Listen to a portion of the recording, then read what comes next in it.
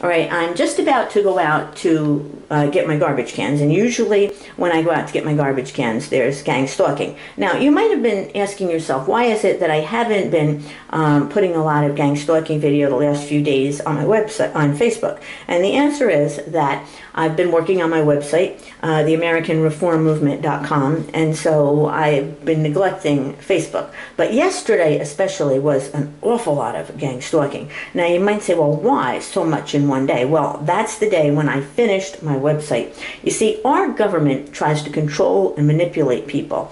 They're operating from a behavioral framework. Remember B.F. Skinner? Well, they're way back in the B.F. Skinner days. So when I finished my website, they had to show me that there are consequences for, opposing our government. And so yesterday was a big gang stalking day.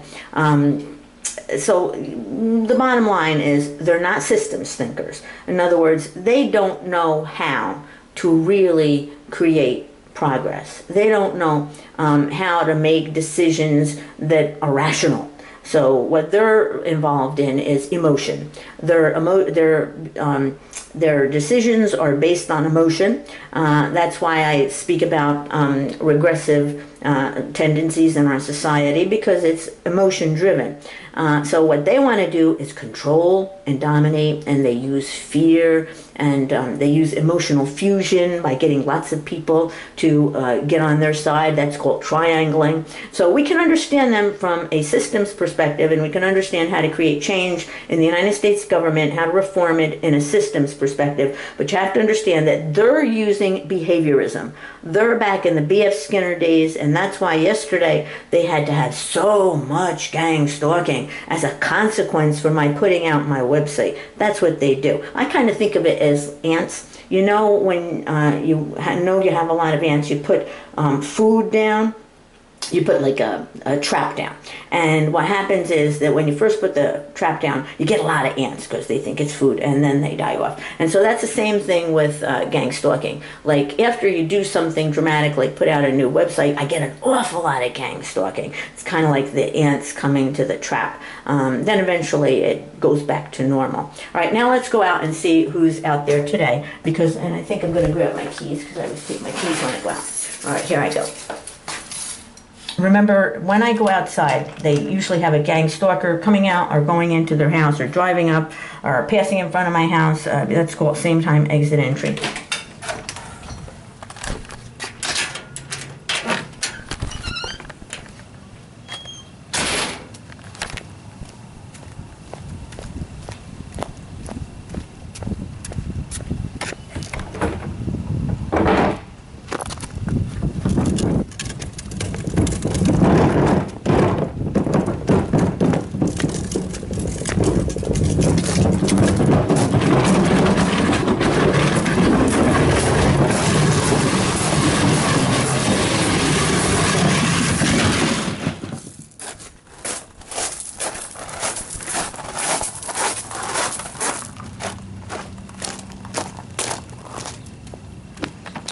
One person coming out of her house just as I'm coming out of my house.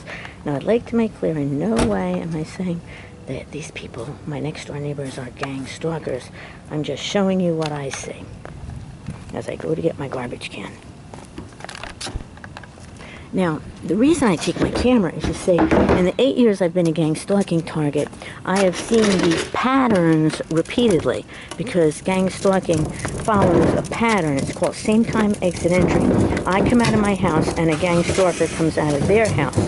Now, we know that one of the things our government is doing in gang stalking is getting neighbors to gang stalk. And the reason they do that is they want to socially isolate the target. In other words, look what they're doing to Russia. They're trying to socially isolate Russia. They're trying to isolate Russia. So this is what a government does when its whole thinking is based on controlling, manipulating. In other words, these are linear thinkers. They divide the world into good and bad. And they, of course, are the good ones, and everybody they don't like is the bad ones. Oh, here's my other neighbor. So I've got neighbors on both sides of me who just happen to be coming out at the exact same time. So they divide the world into good and bad, and they use behaviorism, which is consequences. This is the thinking of B.F. Skinner. This is how backward our government is to try to control behavior.